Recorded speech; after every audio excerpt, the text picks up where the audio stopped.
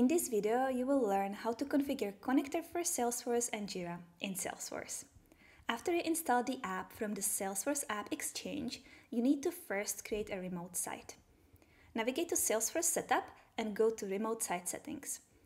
Click New Remote Site, add Jira as a remote site name, and then add remote site URL. If you are connecting to Jira Cloud, add https://sfgc.integration.appfire.app. But if you are connecting to your data center Jira instance, add your Jira URL and save. Next, let's create a connection to your Jira instance. Navigate to Installed Packages and go to Configure in the Jira Cloud for Salesforce package. Here we need to set up a connection to your Jira. So make sure you already installed and configured connector for Salesforce and Jira in the Jira instance that you are connecting to. Click on Add Connection, add the connection name and the access token from the Jira Connector app. Click on Save and the connection will be created. You can also customize your configuration here. The last step is setting up Lightning app components.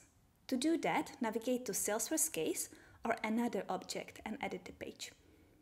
Drag the connector component on the screen, place the component anywhere you need, and save. And you're all done with setup. Now let's associate Jira Issue to see its details in Salesforce and keep them in sync.